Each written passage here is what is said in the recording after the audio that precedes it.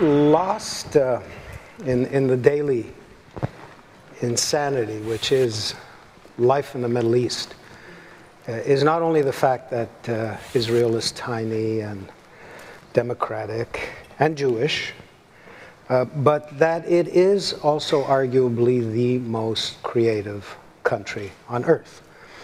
We're talking about a population that's the size of the GTA, a geography that's not much larger, under constant pressure, indeed assault, a daily struggle for sheer survival. And yet somehow this society, these people find the time, the energy, the capital to be really the greatest technology innovators on earth, highly devoted to literacy, an extremely arts-oriented society. It's an interesting question. How come? And the man who decided to write about that and try and come up with an answer is Saul Singer. He's with us here today, all the way from Jerusalem. He and his partner, Dan Senor, published a book called Start-Up Nation. It is rapidly become a blueprint for many societies, many countries looking for rapid development. Saul, come out here.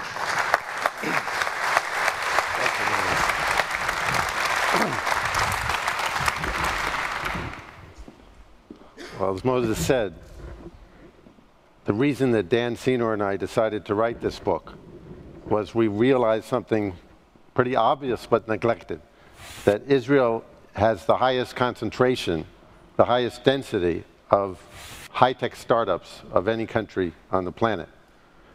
There are more startups in Israel than any place outside of Silicon Valley. If you look at all of Europe, with 700 million people, produces about 500 or about 700, 800 startups a year. Israel, with 7 million people, produces about 500 startups a year. And perhaps even more significantly, if you look in terms of venture capital, Israel receives about 2.5 times as much per capita as the United States, about 30 times as much as Europe. But this was really just the kind of eye-opener. The more interesting question was why? Why did this happen in Israel? That's what we wanted to figure out. And we quickly realized that it was a question of culture, and that a culture is best to tell with stories. So we tell lots of stories, and one of them is about a man named Scott Thompson, who's head of a company called PayPal that you may have run into. And the main investor in PayPal was actually, bought PayPal was eBay, and the main investor in eBay was Benchmark Capital. And Benchmark is one of those venture funds that was going around Israel looking for startups. And they found this tiny place called Fraud Sciences that decided it was going to tackle the problem of credit card fraud. So they asked Scott Thompson, the expert on this issue, to check out the company.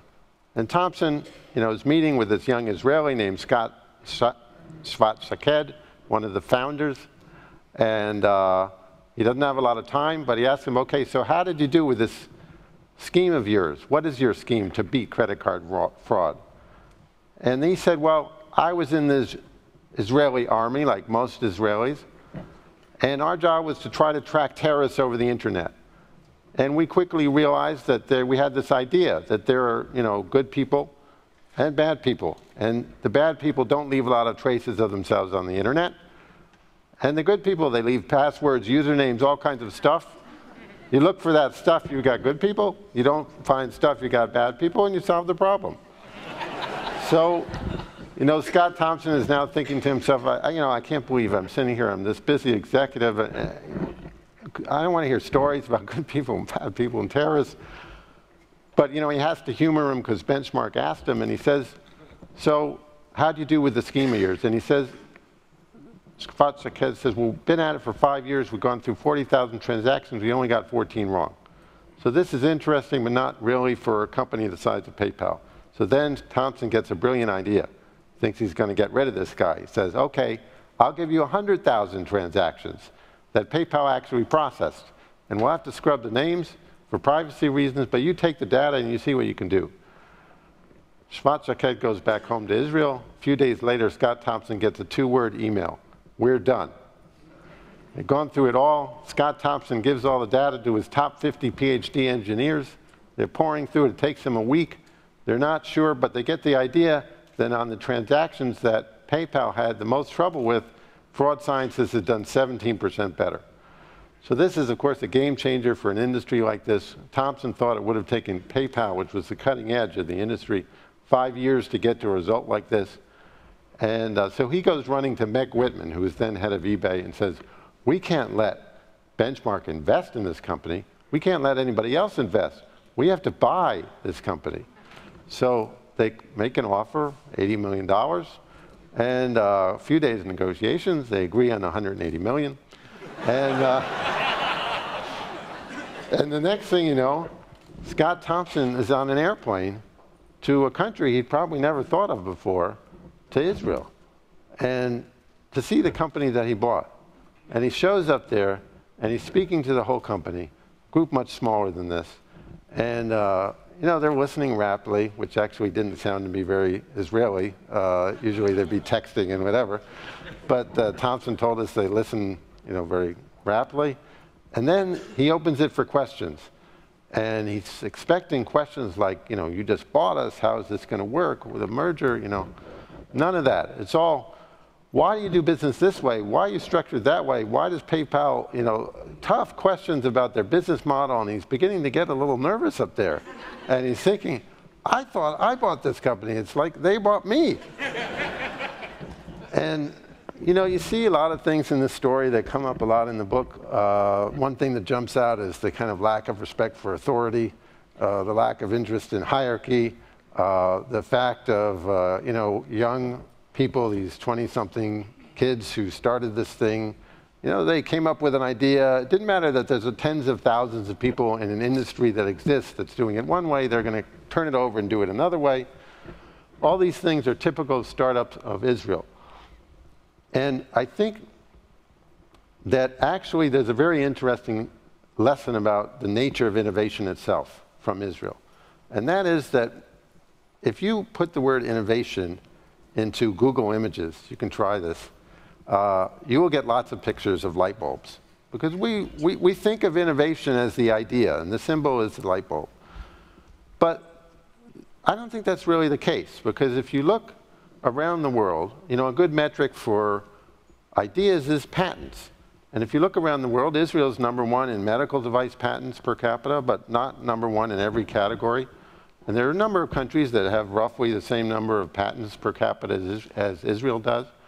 And yet they don't, these other countries don't have nearly the same number of startups. So evidently the light bulbs are going off, but they're not producing the startups. So we realize that there are really two other big ingredients that go into, that turns ideas into startups and innovation. And one of them is drive, determination, you could call it chutzpah. Mission orientation, I think, is a good word for it. That constellation.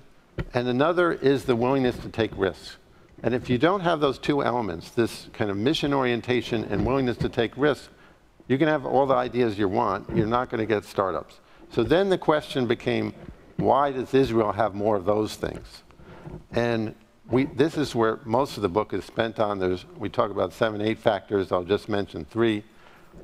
First of all, that Israel itself, as a country, is a startup, when you think about it. It took a lot of drive and determination and willingness to take risks for Israel to be there in the first place and to exist over the past 63 years. That's one thing. So this kind of atmosphere is in the air. Another is the military. The fact that, and it's not the way most people think of the military, that the technology comes out of the military, or certain high-tech units. Yes, we talk about those in the book, and they do produce a lot of startup people. But the main effect, we think, is actually cultural, in the sense that Israelis have this third stage in life that's between work on the one hand and school on the other. And it's a stage where they get leadership, they get teamwork, they learn about what a mission is, about what it means to take risks, what it means to improvise when you don't have enough resources. But most important of all, I think it's this idea of what a mission is. That what it means to be given something you have to do no matter what, improvise, lives depend on it, and you have to get it done. And that's not something you necessarily get. Also sacrifice for something larger than yourself. That's very important. These are things that you don't necessarily get in school and you don't necessarily get in business. And it makes Israelis more driven and more willingness to take risks. A third factor is immigration. Is a huge thing. Almost everybody in Israel is themselves an immigrant, or their parents, or their grandparents. And it's the only country I know of where politicians actually compete with each other, promising to bring in more immigrants, not less. And immigrants are naturally driven. They were driven to go from one place to another, and they're natural risk takers. And it's not a coincidence. There's another book out called Immigrants, Inc. that points out that half of the startups in Silicon Valley were started by immigrants. So Israel is a country of immigrants, so you have, again, a lot of this mission orientation and willingness to take risks. So I want to say something, though, about the impact of all this, and then ways that Israel's had an impact that's much greater than you'd expect from a small country. One of the ways is through very big companies. You know, you think of startups as they are small, they're cute, they have technology, I mean, but how much impact do they really have? They're so tiny. But Israel's impact has largely been through some of the largest tech companies in the world, like Intel, Microsoft, Google, IBM, Cisco, you name it. They're in Israel in a very important way. They've bought companies, they've built R&D centers, they've developed the key things. For instance, you know, Intel alone, the IBM, the original chip in the original IBM PC back in ancient history was developed in Israel, and then going through to the Pentium and the Centrino.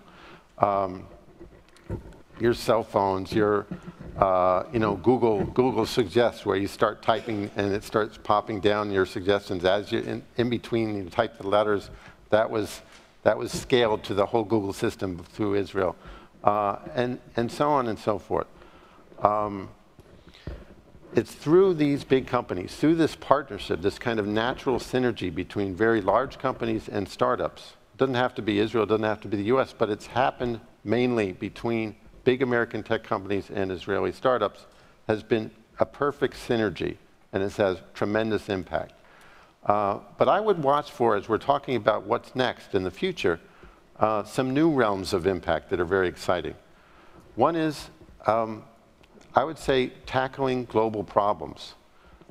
Later this year, I'm going to be able to buy a fully electric car, no tailpipe, and drive it anywhere I want in the country. A company called Better Place, which builds car infrastructure for electric cars to work, is going to basically replace on a mass scale, not talking about boutique hybrid kind of thing, get 20% increase in efficiency or reduction in carbon and pay extra for that. I'm talking about cars that can compete with a gas car in every level, price, convenience, and they're 100% green. So this is happening in Israel. Now it's happening in Denmark and next in Australia, which will show that's not just for not just for small countries. I think this is an incredible model of how a small country can take a global problem, implement a solution. As the founder says, Shai Agassi says, he's kind of treating Israel as a beta country. You know, this is a place to demonstrate a solution to a global problem in a way that other countries can copy. And I very much hope that Israel does this, you know, with education, with health, with water, with you name it. And, you know, as I speak around the world in different places, one of the things that other countries are interested in is how can we kind of do this without the kind of adversity that Israel's faced? And I think one of the messages here is adversity can be one kind of driver, but, you know, America, the United States doesn't have adversity anywhere like Israel does, and yet they produce Silicon Valley. It doesn't have to be adversity that drives you. It could be the motivation to tackle world problems, to make a difference in the world, for even small countries, for large countries, to make a difference. And this is actually goes to an important thing about this whole process, which is that, you know, Israel itself, as I said, was a startup, started from a dream, and started with a lot of mission and hard work and risk-taking. But that was one form of pioneering, like making the desert green, draining the swamps, and so on and so forth. That was maybe the grandparents' generation. But what's exciting about Israel today is that the high-tech sector, all these startups, they see themselves as the new pioneers. They see themselves as creating things that are not only good for their country, but good for the world. And this is kind of the new form of pioneering in Israel. And it's very exciting to see how this can be taken and spread throughout the world. In fact, the theme of this conference is ideas having sex. But I would say, while there's a lot of emphasis and we all know that individuals can have a tremendous impact on the world, that a single person, and these are the stories that inspire us all, is how individuals can have an impact. I think we should also keep in mind that countries, that small countries, that large countries can kind of, if they're focused on it, can have an impact on the world. And even more so if you combine the strengths of two countries. For example, Israel is very good at startups. We're lousy at all kinds of other things. We're lousy at doing big companies. We don't know how to do marketing. We don't know how to do sales. We don't know how to scale things up. Our entrepreneurs are always kicking themselves. Why can't we build big companies? And I always think this is funny because, they kept saying, "Where's our Nokia?" Because that was their idea of a big tech company that came out of a small country called Finland. And now they don't say that so much because Nokia is not doing so well. But I was so interested in this that for the book, I went to Finland via email, and I asked someone there, what do you think of Israel? And he said, Israel has so many more startups. We're able to, Israel each of those startups gets on average much more investment than ours do. And they're able to turn over more quickly, which he thought was a good thing. So I quickly realized that while Israelis have what I call Nokia envy, the rest of the world has startup envy. President Obama has announced Startup America, and in England, Cameron has announced Startup Britain, and everyone is trying to figure out how to do startups. While Israelis take for granted that they're good at startups, and they want to know how to do big companies. Well, I think the answer is actually neither. The answer is for every country to kind of do what it does best and combine the strengths of each country and get that synergy out of it. So I'm going to end with Shimon Peres, President Shimon Peres. We interviewed for 3 hours. We quoted him probably more than anybody else in the book. And he said a couple inspiring things. One is that to be Israeli is to be dissatisfied. I love that. But the other is that sometimes the most careful thing is to dare. And that's the story of startups, it's the story of Israel, and the story of Startup Nation. Thank you.